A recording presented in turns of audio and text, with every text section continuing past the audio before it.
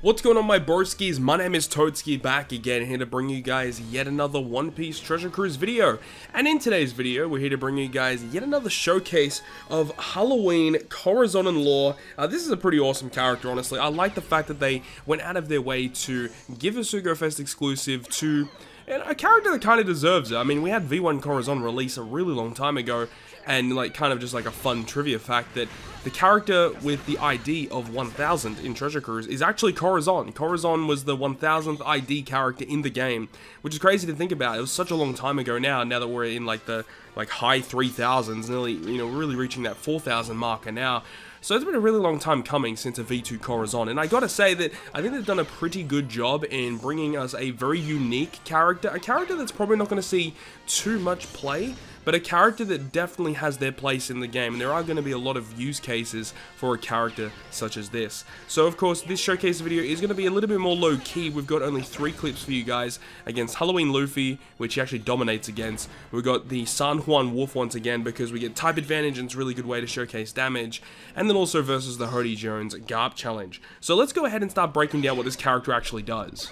So Law and Corazon are an int, cerebral, free spirit, super cerebral class character, and their captain ability will provide -1 cooldown at the start of the quest, boosting the attack of int and cerebral by 5.25 when you have an empty slot 5 times otherwise, and then boost health by 1.3 and also provide despair reduction for 10 turns. So this is a pretty cool effect. I like the fact that they are an HP boosting captain as well as providing despair reduction. It's a really cool ability to have.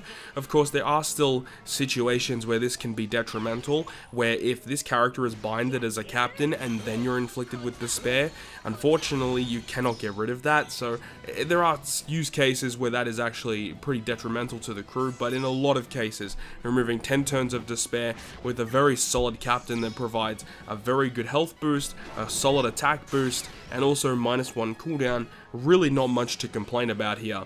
But then moving on to his superclass, in order to activate it, you have to have him as your captain, obviously, and you need to make sure that this character has an empty slot, or you have either 5 cerebral characters on the crew. So I do like the fact that there is a little bit of leeway in terms of team building, or just enabling you to get this superclass special, because obviously the special ability allows you to get this to activate as well.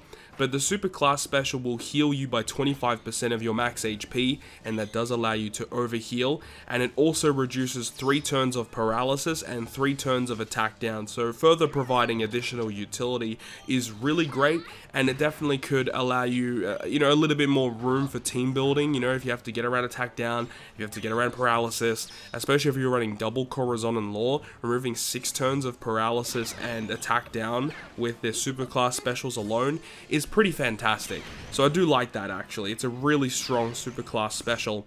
And then you move on to their special, which is probably the most important component of the character.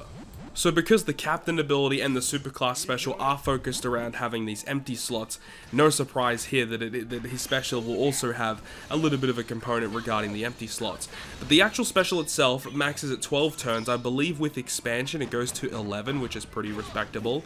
It will boost cerebral characters' attack by 2.75 for 1 turn, which I think is good, but I really don't like the fact that his captain ability boosts int and cerebral, yet his special ability will only boost cerebral characters.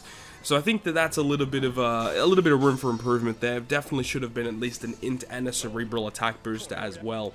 But on top of that attack boost, it changes all of your crew slots into empty. That does not go through block slots, by the way. So the initial activation does not go through block slots, But it also says that it makes your crew land on empty slots for the next 3 turns, and this includes enemy slot changes. So this is a very powerful mechanic in that if you activate this special preemptively, it says for the next 3 turns, the only thing that you will receive is empty slots. So it's pretty cool because when you activate it, it essentially says, you know, for the next 3 turns, no matter what happens, no matter what stage you move into, you are not getting any slots for 3 turns. So it's a very powerful mechanic when you partner it up with the additional effect of the special, which goes on to say that it changes the attack multiplier of empty slots to 2.25. Normally, empty slots only give you a 1 times boost, so they're neutral slots, right? So they don't give you any type advantage or type disadvantage, or they don't give you any additional bonuses. It's basically like having a neutral slot on your crew. So what it does now is, instead of it counting as a matching slot, which would be 2 times damage, it actually amplifies empty slots to become 2.25 times orb amplification, which is very powerful because it means that it's stronger than a matching slot, and it's not as strong as a Wano slot, for example, because Wano slots provide you with a 2.5 times bonus, which is why they are widely considered to be the best slot in the game, because when you apply orb boosts, it actually amplifies this as well. So, you know, a 2 times orb boost will multiply the 2.25 by 2. And this is why Wano slots are so powerful, right? Because they start off as 2.5 bonuses, orb boosts amplify them even further.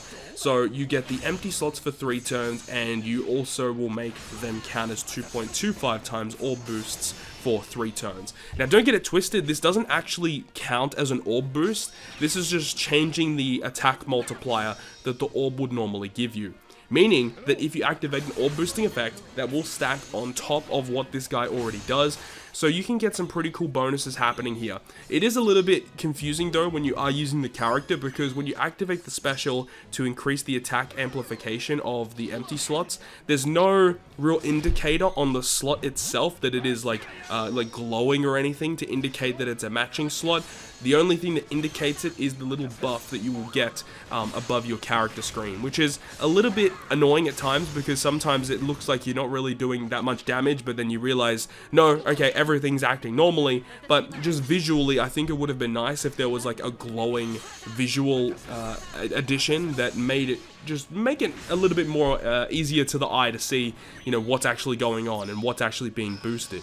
But overall, I think they've done a pretty good job in building this character, and I mean, they've added some really cool effects as well, with the fact that if you do use him as a crewmate, he removes 10 turns of blindness, which is a really nice effect, and then he has a really cool support effect, which attaches to intercerebral units, and at level 5, it's not that good actually, because it says that if you get a slot change, you change all your slots into empty, but at level 3 and level 4, it says that if your slots are changed by the enemy, you actually change them all into matching slots, which is incredibly powerful. So his support effect at level 3 and level 4 is actually going to be very strong in content, but unfortunately the level 5 support is much to be desired. Same with his rumble abilities. His rumble abilities aren't super strong. It's the fact that his rumble special is very, very high CT, so that really hurts the character overall. But I'm a big fan of the unit overall. I think this is a character that is going to see a lot of niche usages moving forward, because if the enemy applies like super block slots, for example, they're really difficult to remove or to deal with. So but being able to use Corazon preemptively before you move into a stage that inflicts you with super block slots or super bomb slots or anything of that nature, being able to just abuse this mechanic is very strong. Or even if they apply the effect where they put like slot change impossible barriers on your characters, you can abuse this character for that as well, so you can get these empty slots. So yeah, there's a lot of cool applications for this character. Obviously Nami and Robin with their switch effect can give you the empty slots too, so that could also be a really cool mechanic that you can abuse. But with all that being said, that is going to wrap it up from me. Hopefully you guys did enjoy the video, and if you guys did, make sure to leave a like, and if you want to stay up to date with all of the content that I post on my channel, including more One Piece Treasure Cruise content, make sure to hit the subscribe button down below. But on that, guys, I'll see you guys within the next video.